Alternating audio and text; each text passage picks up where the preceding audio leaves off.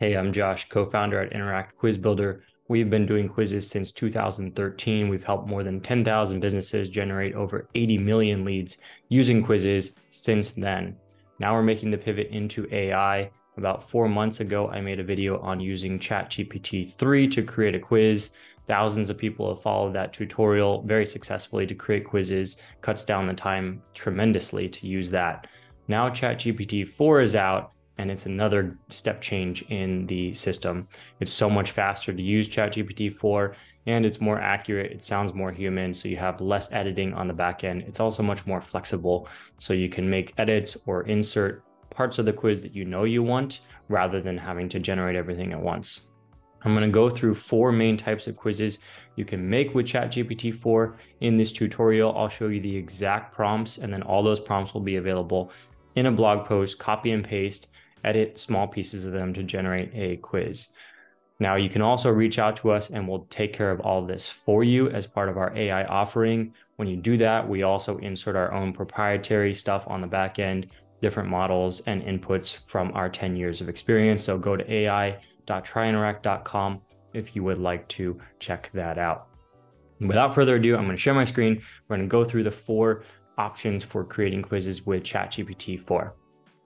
All right, here we are in the brand new shiny interface for ChatGPT4. This is honestly super exciting because this works way better than the previous versions. It's a huge jump in the ability for the ChatGPT to actually give you what you want. So I'm just going to scroll through this conversation. I'm not going to spend too much time on these prompts because, like I said, they're all available in a blog post to copy and paste. So I'm not going to dwell on the exact format of every prompt. Just know that we've tested this for over 1,000 quizzes and spent more than 700 hours actually building these prompts. So you can kind of trust that they're already optimized. We're using them for our own business. So you can trust these. So what I'm doing here is I'm going in pieces. I'm getting an idea first, and then I'm scrolling down and I'm narrowing down the idea. This is something you can do with ChatGPT4 that wasn't as good with previous versions.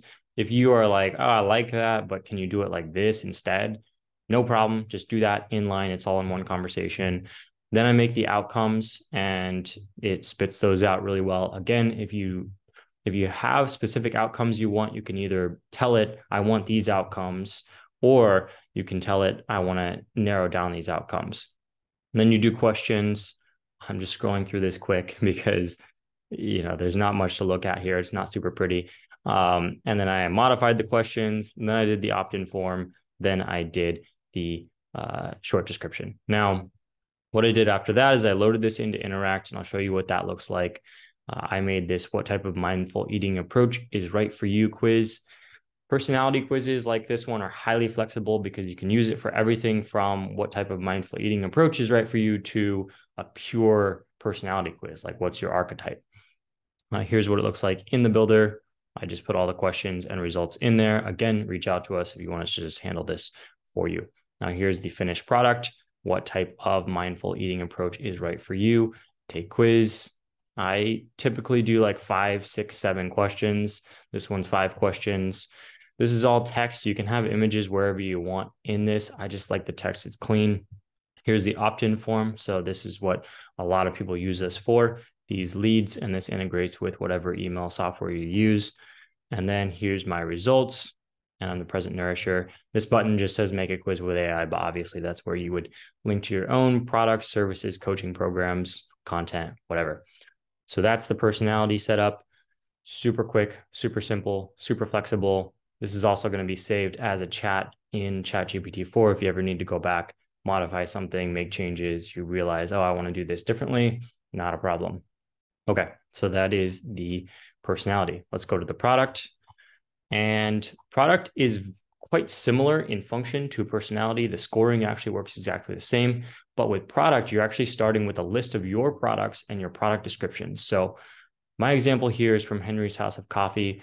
They've been a great partner to us. They're an Interact customer, and they allow us to use them as an example. So I am literally copying and pasting the products and product descriptions from Henry's House of Coffee into this prompt. Now, that's important because you want the quiz to recommend one of your products or multiple of your products. Either way, this is the same prompt. And you literally are just copying and pasting those product names and descriptions into here, and then running the prompt to get quiz ideas and then outcomes. Same type of flow, questions, opt-in form. And at any point along the way, again, I can't reiterate this enough because having worked with a few hundred clients now on the AI builds, oftentimes you'll see a first version and be like, actually, I wanted to go like this. I wanted to say that. I want to insert this outcome. I needed to ask this question. Not a problem with ChatGPT4. You can just go back and say, please update that, these questions to include these questions, and then it will include those questions and then build out the rest of it for you. Super, super great. Again, pop that over into Interact. Same thing here, not complicated. Reach out to us if you want us to handle that for you. Which gourmet coffee is right for you? I really like how this one turns out. Again, check out Henry's House of Coffee because they've been kind to let us use them as an example. And same type of thing. You go through the questions and you have the opt-in form and you have your outcome. So that is option number 2, product quiz. Option number 3, assessment. Assessments are where you want to give somebody a level or how much, or like, for example, it's like, what's your level of expertise in X? Here's actually the formats, like, what's your level? Are you an expert? How something is your something. So how sustainable is your workplace is the example I'm giving here. It's basically where the outcome is a score on a scale of 0 to 100 or 0 to 1,000.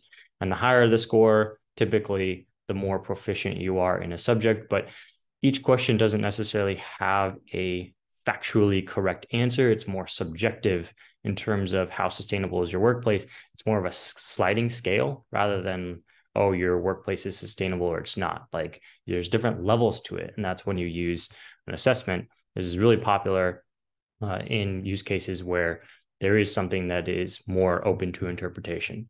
So again, same process. I get the ideas, I get the outcomes, I get the questions. It's doing all the scoring. It's formatting everything for me.